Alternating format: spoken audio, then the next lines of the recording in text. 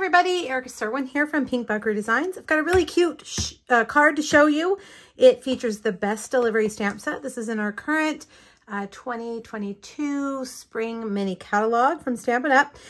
If you know me, this is my kind of stamp set, cutesy, fun. The truck, you can do so many things with a truck. You can color it, you can paper piece it. I have a video on a little 3D project that I made with it. But today we're just going to make a bright and cheery card that features also the Patterned Party Designer Series paper. That's actually on the last chance list. That is one of the free items that you can choose when you spend over $150. It's a huge 12 by 12 pack of paper, and it's hands down my favorite paper in this current annual catalog. All right, well, let's get started. Let's start with the truck. I'm going to stamp it twice. We're going to stamp it on basic white and then on a piece of that Patterned Party Designer Series paper.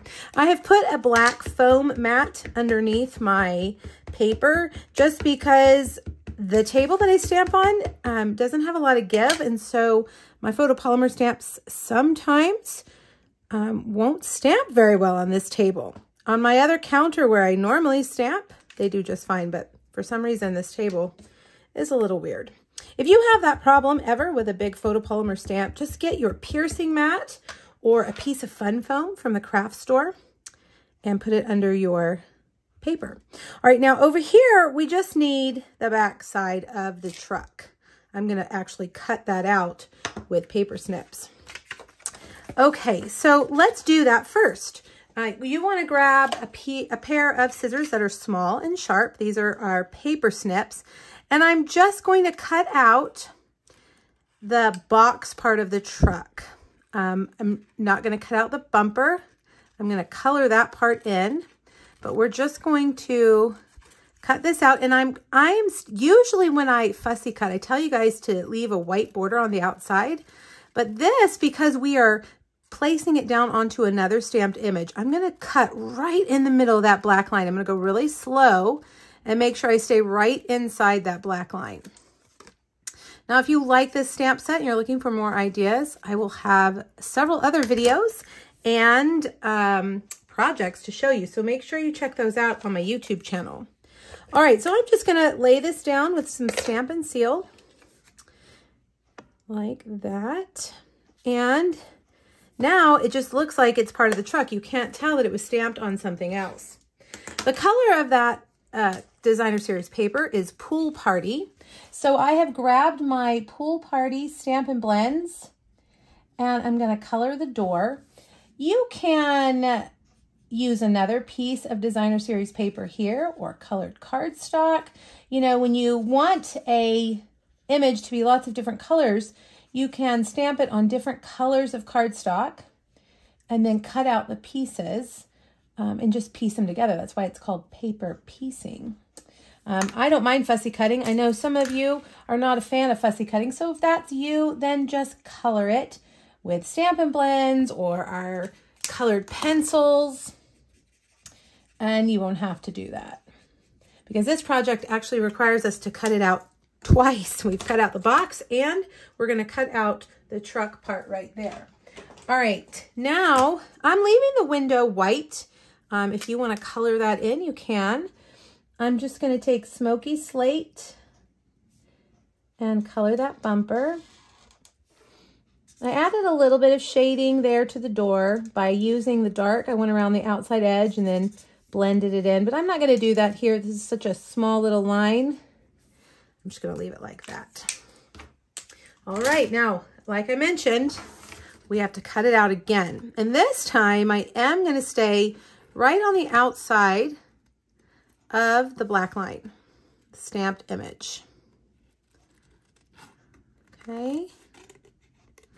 You just go around.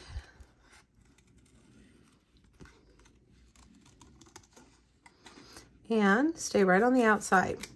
This will allow any kind of, you know, jagged cutting, or maybe you feel like your cutting isn't the best. This will kind of camouflage it, because the eye, when someone looks at your truck, is only going to see that black image, that black line. they're not going to see the white border on the outside. So that's why I like to leave a little border. All right, now I'm going to come in here and just go around that little light a little bit.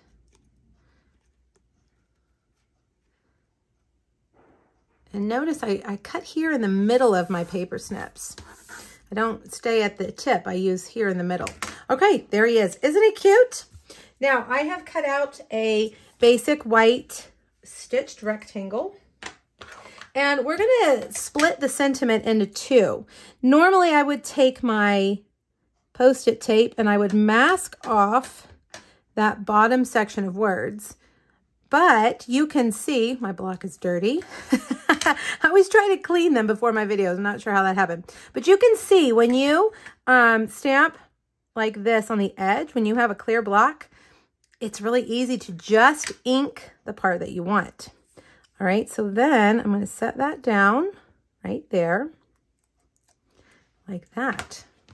Now, we're going to do the opposite here in a minute, but let's put the truck together first.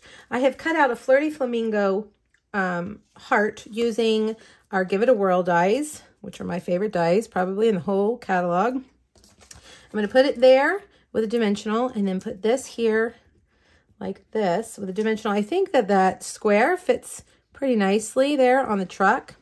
You know, one thing that I didn't think of until I was done with these projects, this truck has these little lines right here. And if you are going to put, if you're going to cut a hole in it, maybe I have a card where we have the spinner.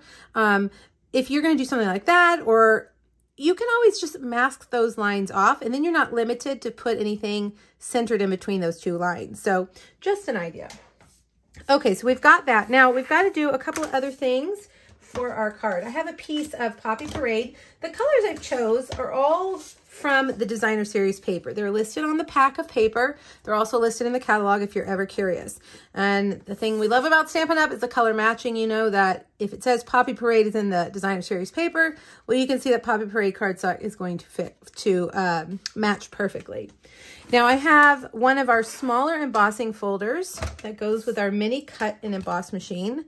And it comes in a pack of 2 dots and checks, or checks and dots.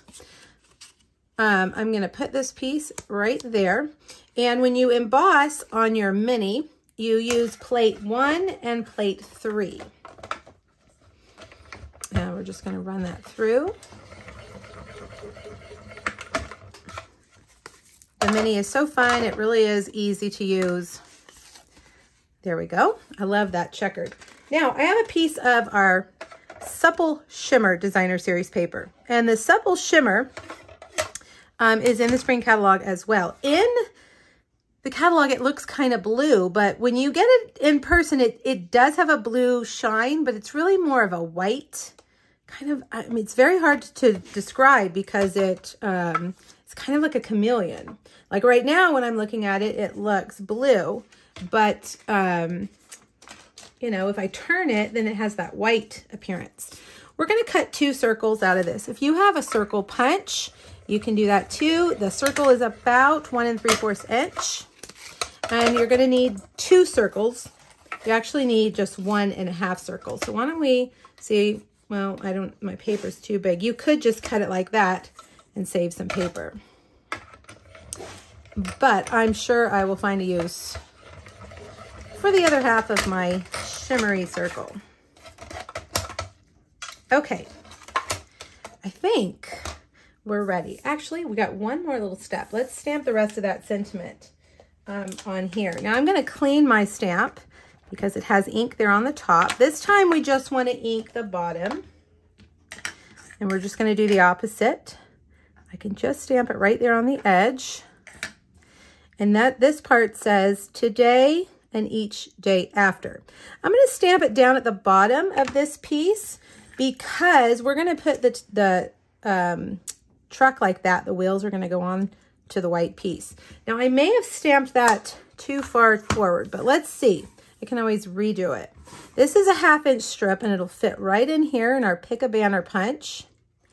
You want to try to get it centered in between those grid lines or those guidelines. and punch it. Good, I did it perfect. I was worried I had stamped that too far up close. And look, we've made a little flag. All right, now we are ready to put it all together. So let's start with our designer series paper. This pack of paper has colorful prints on one side and black and white on the back. If you're like me, black and white designer series paper is a staple. All right, now let's get those circles, and we're just going to cut them in half like that. And I'm going to run some adhesive down one side. And then I'm just gonna lay these, and you can overlap them a little bit to get them to fit. Let's see. They need to go in a little bit more, like that. And I think that's about right there. All right. And now for our dimensionals. We'll put a dimensional on the back of each corner. Make sure those are pushed down into that adhesive really well. And put that kind of over to the right so the circles have room. And then we'll put 2 dimensionals on our little arrow. And I'm going to put it diagonal. You can put it straight across if you want, but I'm going to just do it like that. And then we will put some dimensionals on the back of our truck, like that. Put that right there.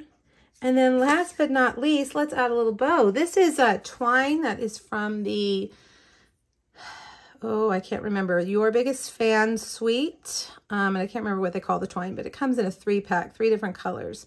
And this is a Poppy Parade striped twine, which is really fun. And again, it matches those colors. I'm going to put a mini glue dot on it and put it right there.